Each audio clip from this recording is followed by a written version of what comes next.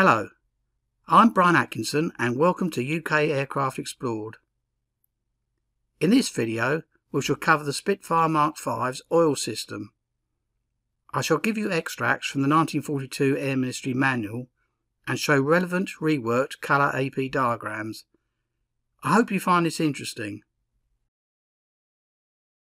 On early Spitfire 5 aircraft, the oil system obtains its supply from a tank of 7.55 gallon capacity. That's 5.8 gallons of oil and a 1.75 gallon airspace. The oil tank is carried beneath the engine mounting and attached by brackets. The tank is shaped to conform to the fairing of the engine cowling, the underside of the tank actually forming part of the fairing, as seen here.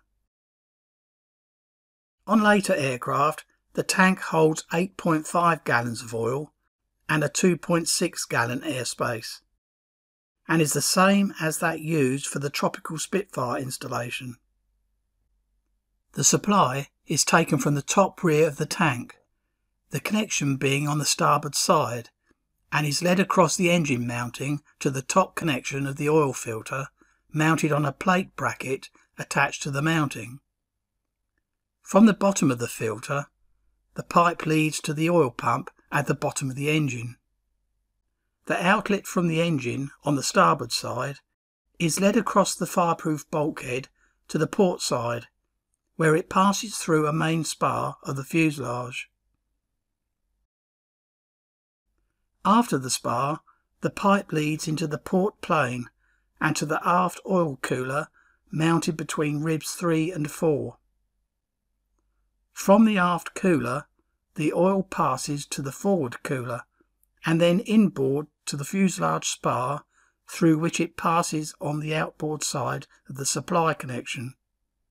The pipe then leads forwards between the engine to the inlet connection at the top starboard side of the oil tank. The coolers are fitted with bypass valves to prevent cold oil passing through the honeycomb, thus ensuring rapid warming up. To help easy starting after the aircraft has been standing overnight, a Worth oil dilution system is fitted. A solenoid valve operated by an electrical switch in the cockpit is mounted on the port engine mounting member adjacent to the engine fuel pump. Pipes connect the valve to the engine fuel pump and also to the oil pipe from the filter to the engine. A vent pipe from the oil tank near the return connection leads aft to the rear of the engine, where it is joined by the oil drain from the oil separator of the vacuum system and is vented into the engine crankcase.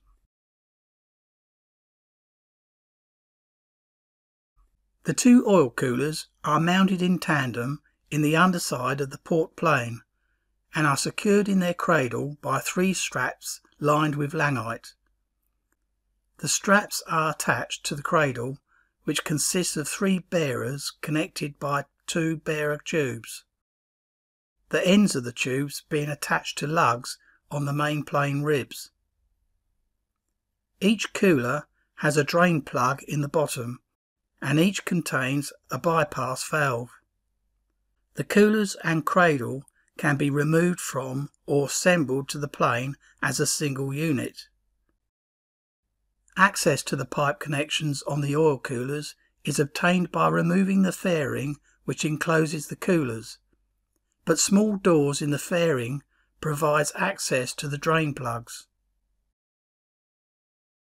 The oil tank filler plug is situated on the port side, and its position determines the correct level of oil in the tank, with the aircraft in the tail down position.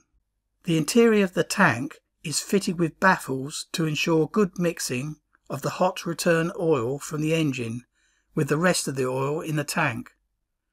A drain plug is provided at the bottom rear corner of the tank. Well, that's it for this video. I hope you found it interesting. We'll be covering the Rolls-Royce Merlin 45 engine in another in-depth video soon. please click the free subscribe button below and click the bell to get notifications when future videos are posted. Thanks as always for watching, and I'll see you again next time. Bye for now.